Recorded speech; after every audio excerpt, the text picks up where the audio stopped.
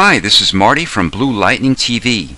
Gotham City, as many of you know, is the home of Batman. Its atmosphere is a dark, foreboding metropolis, rife with crime, grime, and urban decay. I'm going to show you how to create this massive entrance sign to Gotham City. This document is 1280 by 720 pixels with a resolution of 72 pixels per inch. I downloaded this wall from cgtextures.com. Call up your type tool and then click on the character text box. I'm choosing a font called Decotech, which you can download for free at defont.com. Set your text on your document and then temporarily hide it by clicking off the eyeball in the Layers panel. Click 3D and then New 3D Postcard from Layer. I initially enlarged our wall, but clicking on 3D automatically brought our entire wall into our view. Click on the 3D layer icon and then the scale tool. Click on the wall and drag straight down. This enlarges it. The reason we enlarge the wall is because we're ultimately going to rotate it in perspective and don't want to cut off any of it when we do. Click on the 3D Object Pan tool and click and drag straight up to slide the wall up. Click on Window and then click 3D. Click on the Materials icon and then the arrow next to the ball. Then click on the arrow in the pop-up window. Click New Material, which will create a new texture preset made from our wall. Since I already saved this texture, I won't click on it. However, when you do, you'll see a window pop up. Just type in the name you want to designate to it. Close the texture window and make your text active. Go to 3D, Repose, and Text Layer. Click Yes to rasterize the text. The Repose window immediately appears. By clicking and rotating the text, you can better see the depth of the extrusion. It's a bit too deep, so let's change the depth to 0.5. Click on the Home button to reset the position of the text so it's facing front.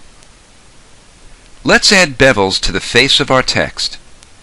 With the front of our text chosen, change the height and width both to 2. Click on All, which will wrap a texture around our entire text.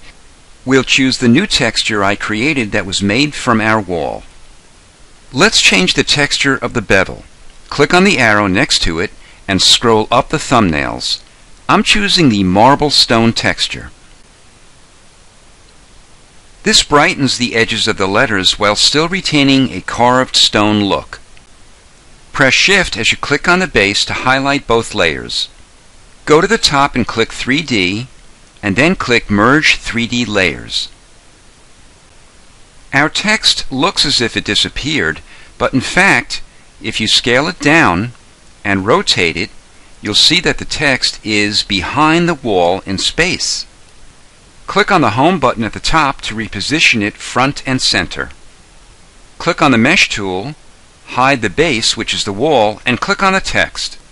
Click on the Mesh button and choose the Scale tool. Click and drag down to reduce its size. Go back to Mesh and click on the Slide tool. And click and drag down to slide it forward in space. Click on the base wall to make it visible. Let's rotate this around so we can see it in perspective. Click on the 3D Object tool and choose Rotate.